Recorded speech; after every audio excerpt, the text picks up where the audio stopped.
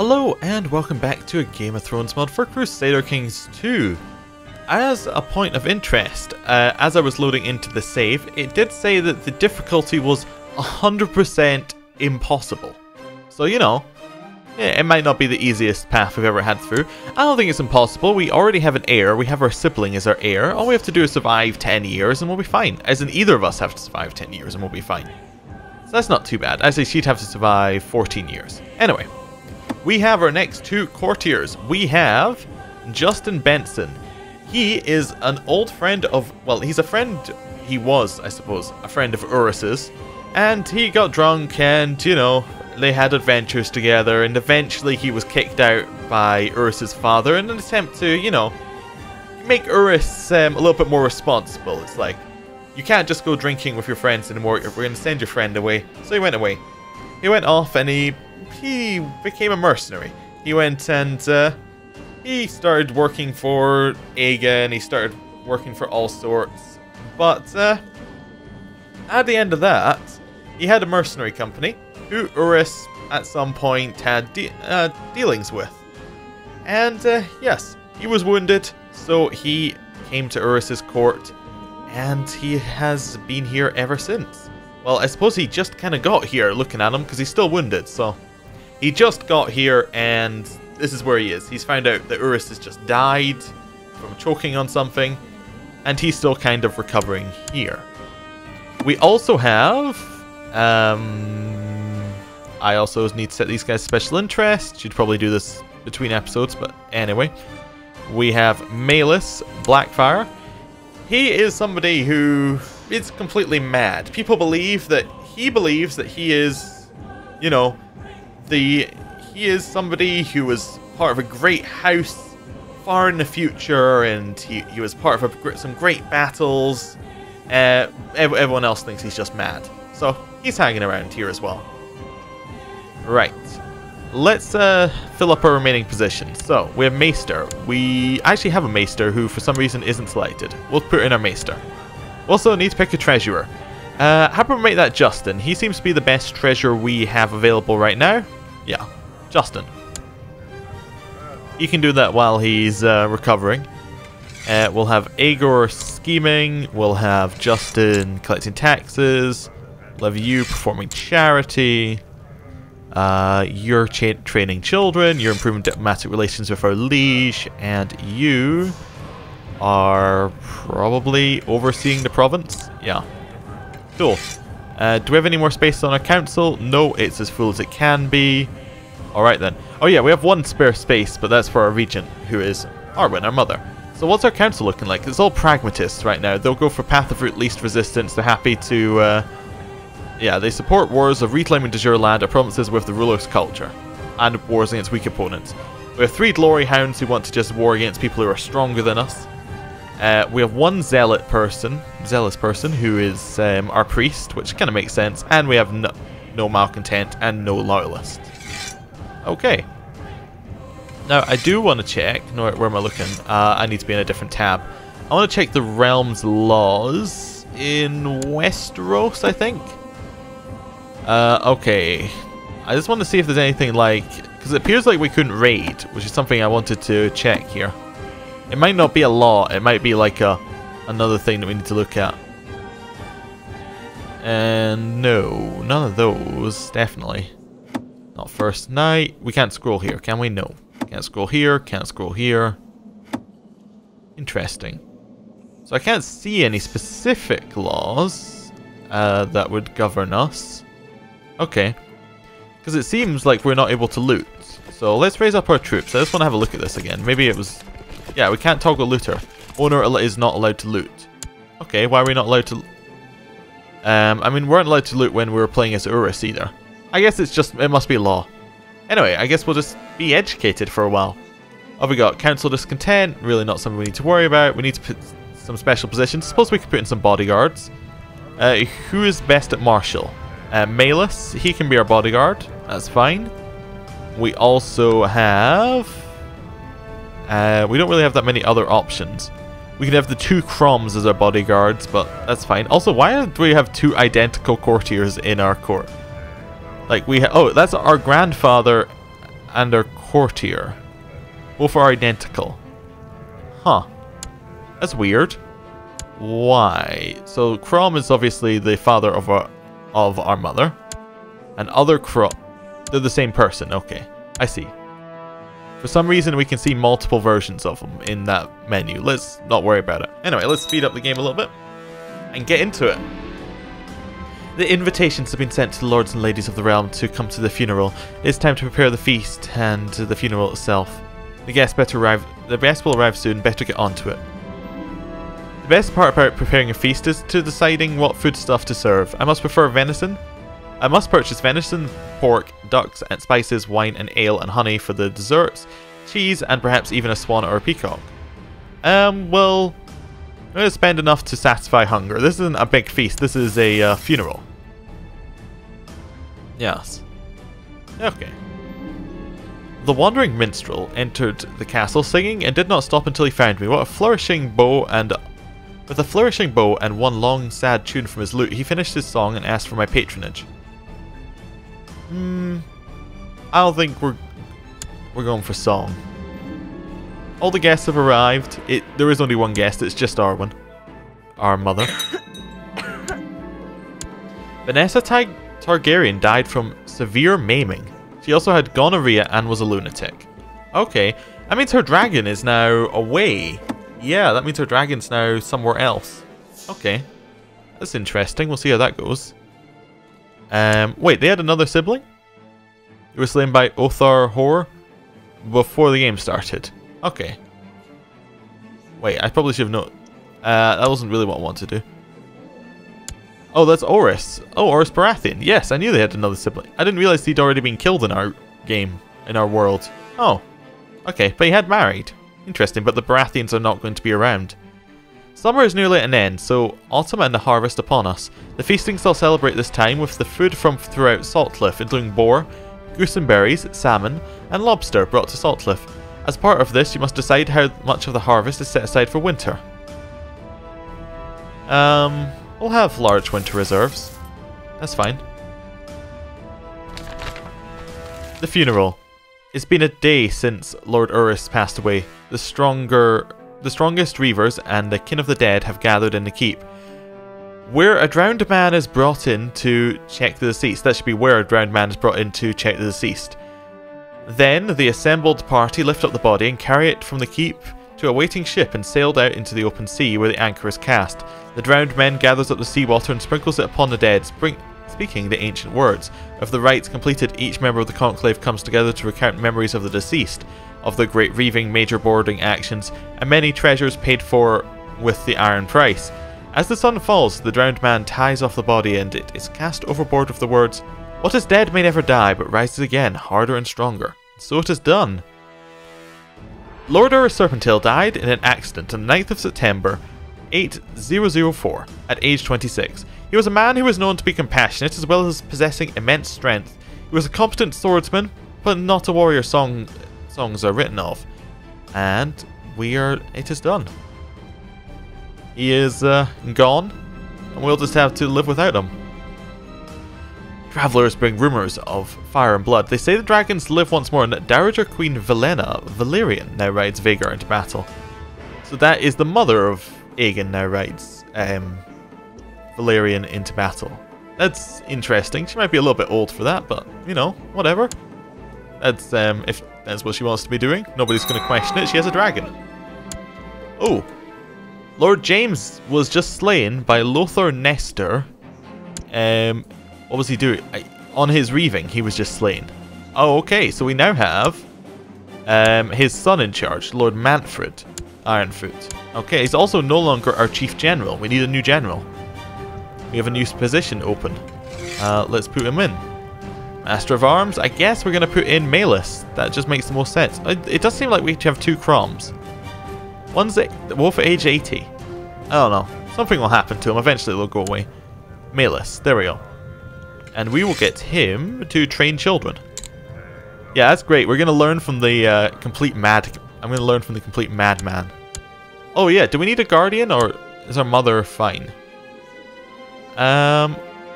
She's also with child, which is... I did not notice. Interesting. Another another Serpentale? Yeah, maybe. I suppose we could be educated by someone else. It would almost make sense for us to be educated by the Master of Arms, given he is training us, or our Maester or our Drowned Man. Let's look at who has the most. Wait, so if we go. Oh, we can't choose an educator right now because we're only 5. Yeah. Okay, we don't have proper education yet. When is our birthday? Our birthday is 29th of April. Okay. So on the 29th of April, I think we'll be able to choose people because we will be 6, which is the old age for choosing an educator. And oh, Stonecrow's called in a favour from Rakaro. Interesting. I wonder what favours they're working on. Probably voting with them in the council. 29th. There we go. Can we choose an educator now? Yeah, we can choose an educator. So we want to look for somebody who has high learning. You have high learning. True.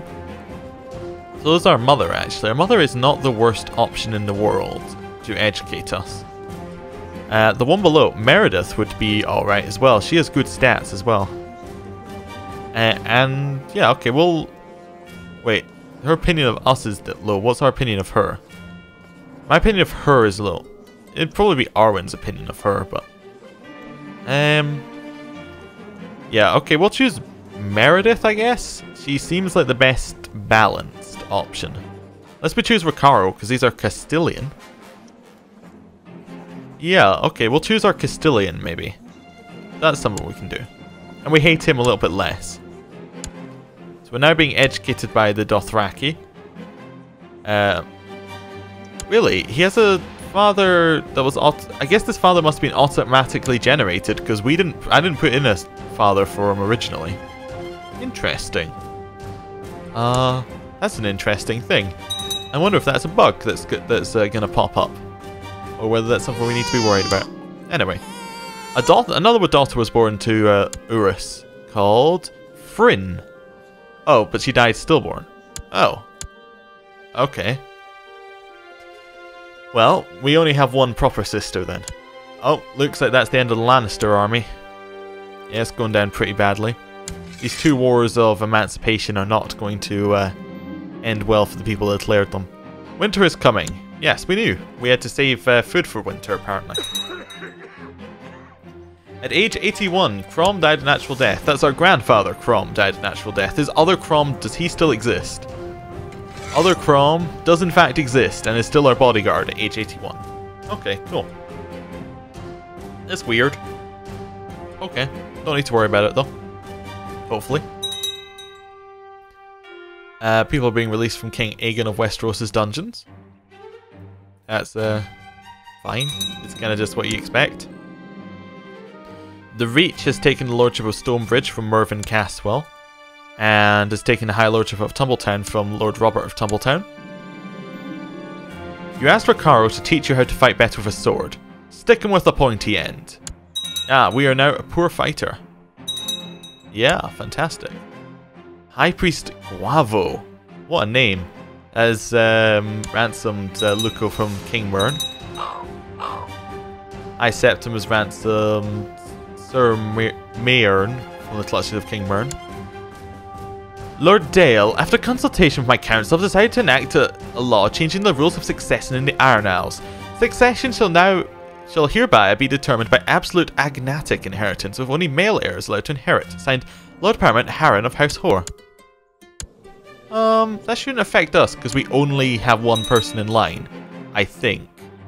Also, I don't think it specifically affects ours. Yes, ours are still agnatic, cognatic. So, yeah, that's fine. I was invited to the servants' quarter to eat cake with them tonight, but just as I was going there, it started raining. I can make it if I run. There's a chance to make it with no effort, or a chance of being out in the cold too long, or I don't want to get wet, I'll wait. We can be fussy. You know what? We'll make it if we can run. We'll try. Oh no. Made it to the servants' quarters, but I got very wet. We had a good time, and they felt sorry for me having to go out in the cold. In 2 diplomacy, but I'm also ill. Oh no.